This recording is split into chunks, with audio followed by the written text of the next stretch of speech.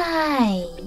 In front of me is Samsung Galaxy Note 20 Ultra 5G, and today I would like to show you how you can rename it. Begin by opening Settings and scrolling all the way down. Then choose About Phone.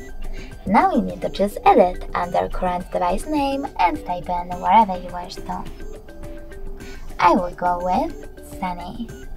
When you're ready, tap on Done over here, and as you can see after that, name of my Samsung has changed. Thanks so much for watching. If you enjoyed this video, leave a like, comment and subscribe. Bye!